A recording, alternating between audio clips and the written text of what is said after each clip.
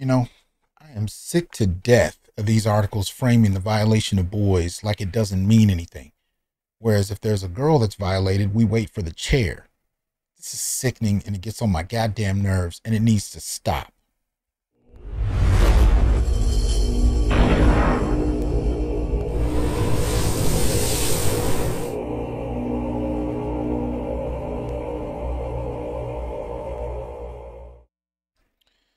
What's up, y'all?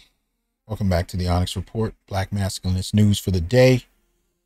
Yeah, man, we got to talk about this. Sick of this, man.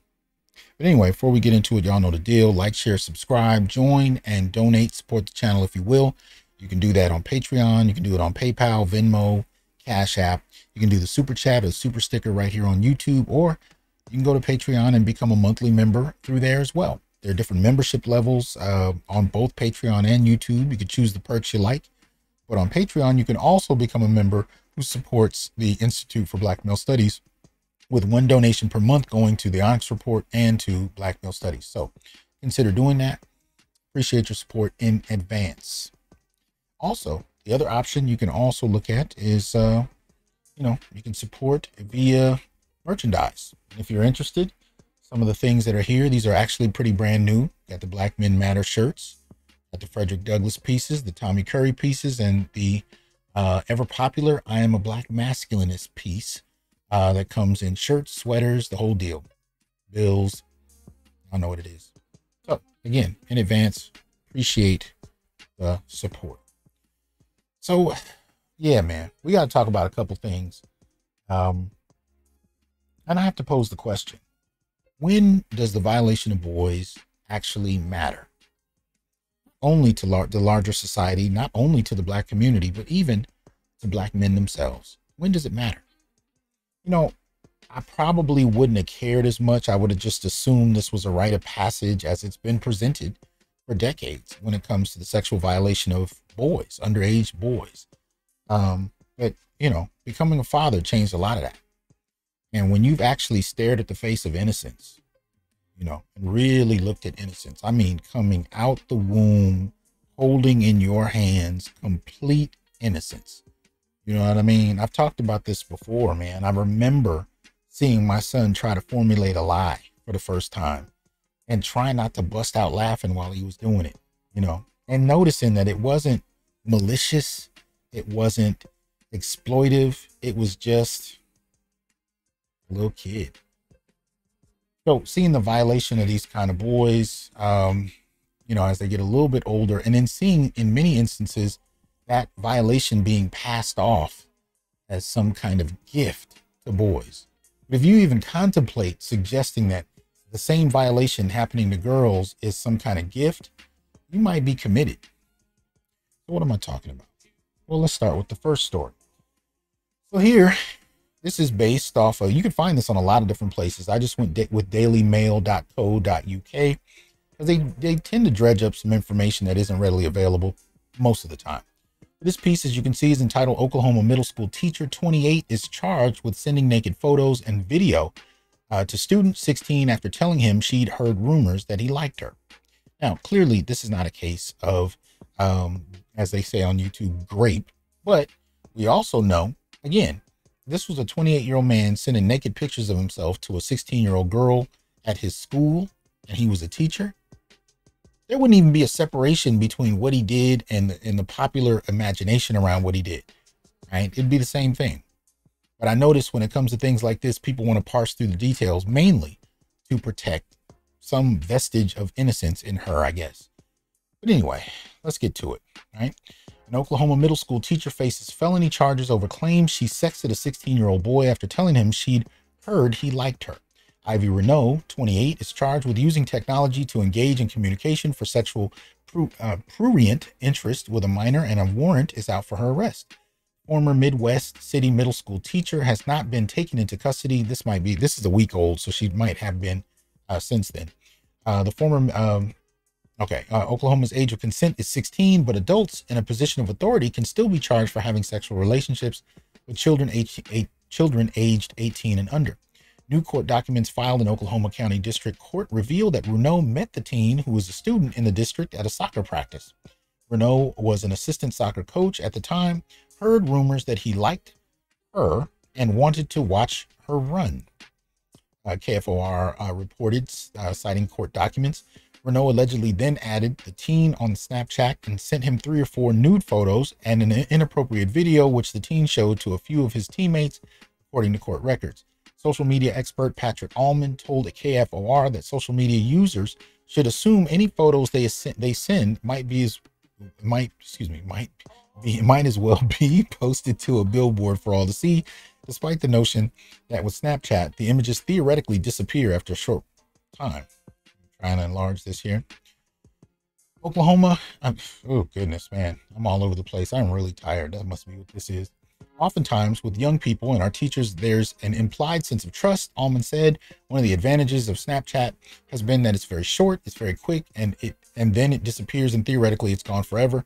Before you hit send, you should assume that you might as well be taking that picture and posting it on a billboard. You know, we already said that.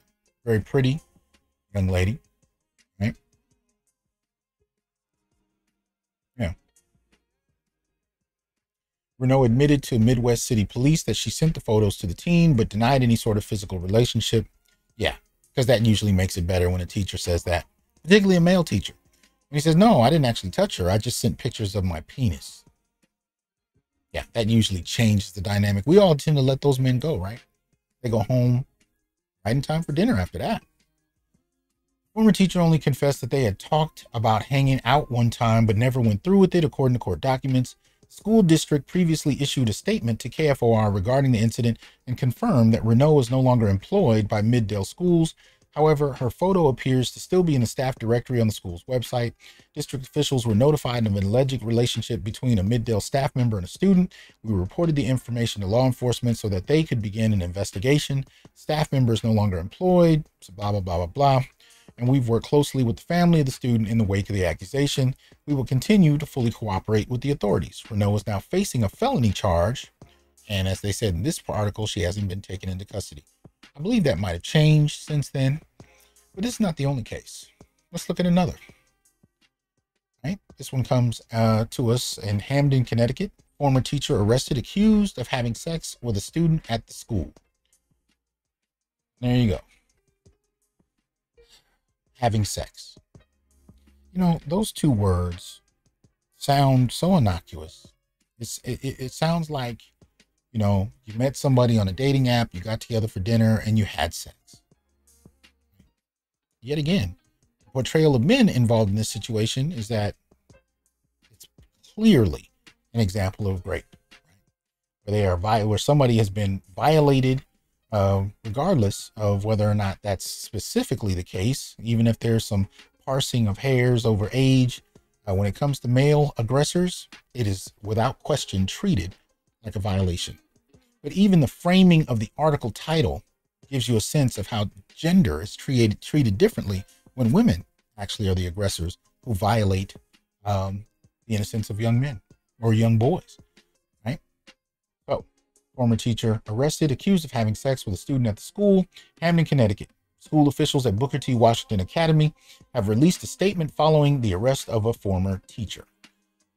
Hamden police said on November 10, 2021, the department received a report of an inappropriate text message between a teacher and a group of students between the ages of 12 and 13 years old. Hamden police said this happened at the Booker T. Washington Academy on Circular Ave. Police identified the teacher as Dominique Maynard, 27, of New Haven. Hamden police said the investigation revealed that Maynard sent inappropriate text messages to a group of students, including a 13-year-old male student. Police said the investigation also determined that Maynard engaged in sexual intercourse with the 13-year-old student on more than one occasion at the school. John Taylor, executive director of Booker T. Washington Academy, released a statement following the arrest. We know it'll be a long road to recovery for us, but for us, this arrest means the investigation found credence in our initial complaint. When we first discovered the misconduct, we acted quickly to alert authorities and took the proper steps to secure our scholars' well-being by being transparent and working to assist in the investigation. All along, our primary focus remained on the safety of every scholar enrolled in our academy. With this most recent development, we will continue to work together with our scholars, their families, and the Booker T. Washington staff to ensure our parents continue to have confidence in our commitment to the safety of our community. May 31st, Maynard was charged with 4 counts of second-degree sexual assault and 4 counts of risk of injury to a minor. She was held on a $100,000 bond and will appear in Meriden Superior Court on June 3rd. Yo, these are the kind of things that I think get overlooked so readily on a regular basis.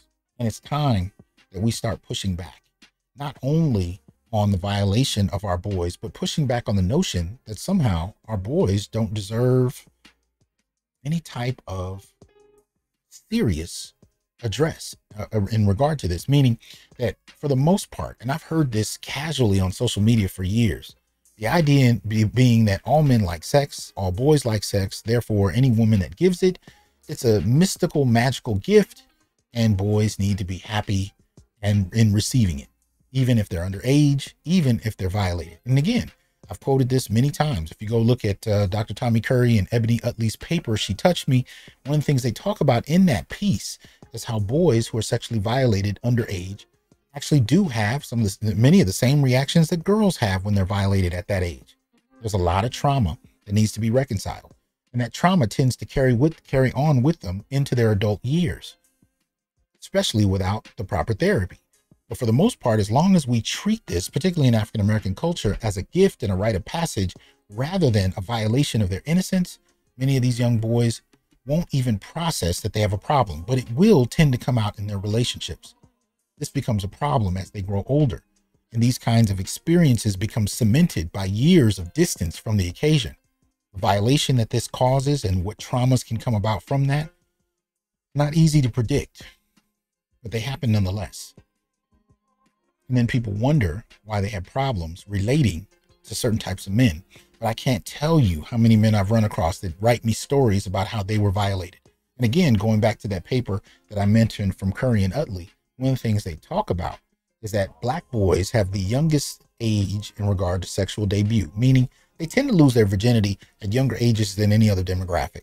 And most of the time they're violated by older girls and women.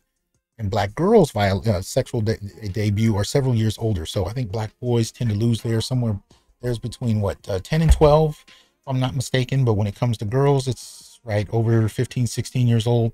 But again, many of these boys are also violated by grown women, like the ones we're seeing in this report.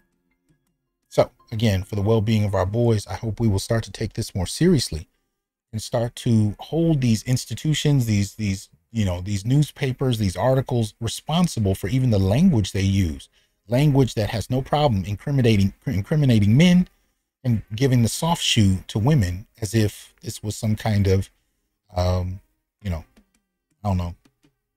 date at a restaurant that turned into sex at someone's apartment between 2 consenting adults. This bullshit has to stop. Predators are predators. And if we're talking about equality, then why don't we actually start acting like we're talking about equality? Where women aggressors, be they sexual violators or murderers, are actually treated as such. Why? Well, part of the reason is the prisons don't actually even exist for us to start treating women the way we do men when they violate the law. But at the very least, in the court of public opinion, that should be something we're more readily apt to do now that we've seen this happen way too often. Y'all have a good one. Peace.